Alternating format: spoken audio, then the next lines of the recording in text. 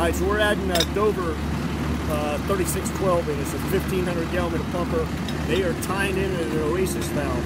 So the good thing about this, right, the TFT Oasis is an inline relay valve. It's the old Jaffrey Z valve. They are doing all this without interrupting any flow back at the farm. So once they come online, they'll be able to boost the pressure and we'll be able to see what we can do. With 4 pumpers, we had 1,200 gallon a minute. So we'll have to see what happens when we add in this 5th pumper. They're making the connection, then they'll come back to the Oasis, turn the position of that valve, and they will be all set and ready to go. So we'll let this run here for a minute.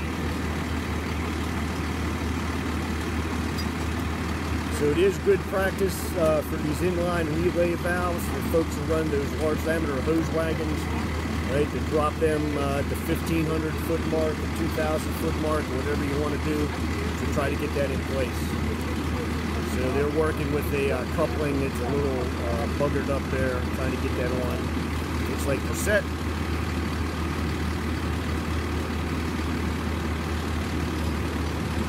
And now they're going to let it go.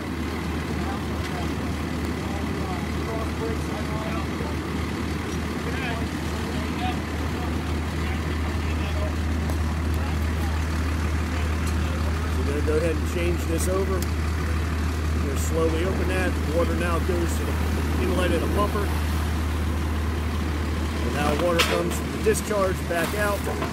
They got to fix a few kink issues, but water flow never got interrupted.